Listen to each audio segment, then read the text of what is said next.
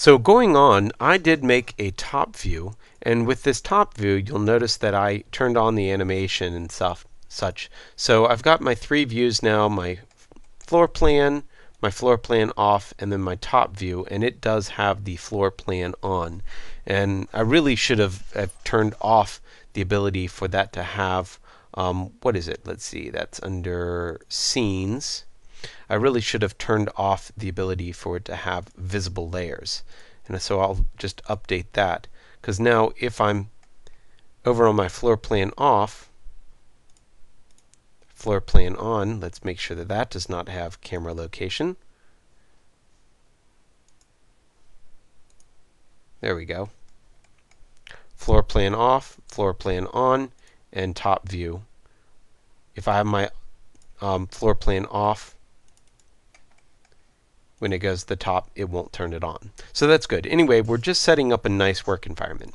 Now the other thing to set up our nice work environment is to do something with this image. Because the problem that we have with this image right now is that it's kind of hard to draw on top of.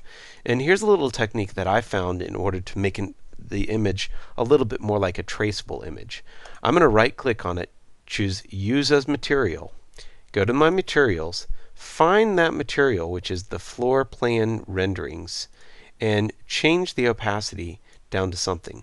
Now we can't really tell how that's being applied, but if I go back to this object, right click and explode it, then we'll actually be able to see the results of that opacity. So that really helps us, because when we want to draw on top of this, we want to be able to see it, but we also want to be able to see what we're drawing. So now I'm going to make sure that I am on my let's see, layers. Let's make sure that we're on layer 0. That's our default layer. And I'm going to start drawing my objects. So just get to a comfortable view to see things. If you want, you can just go to your regular top view and then zoom up, because that way you don't have any perspective, which is kind of nice. Anyway, I'm going to just click and drag and start drawing my objects. Now we're going to use this kind of snapping feature so that it works to our advantage. And I'm not going to worry about whether or not my faces are exactly perfect. I'm really just not worried at all. But I do need to worry about whether or not I'm straight across. So anytime you can, you want to make sure that you constrain it to that point so that the next one that you draw is going to be perfect. One way to do it is to draw something in between.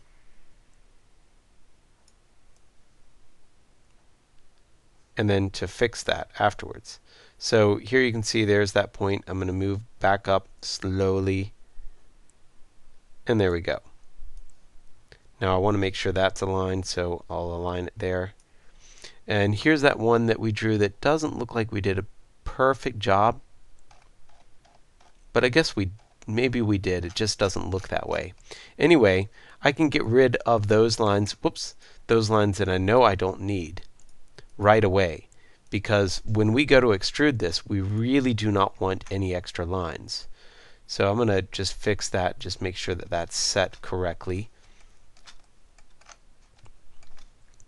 Let's go to extrude, delete that line, delete that line, delete that line.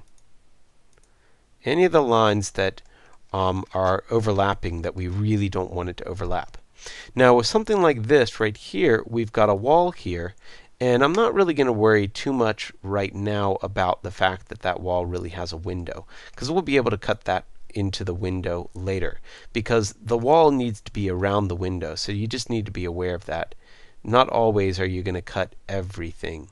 So let's see if I can lock that interference. Yeah, look at that. I lock the interference by hovering over that, pressing the right arrow, and it takes me straight across, which is great.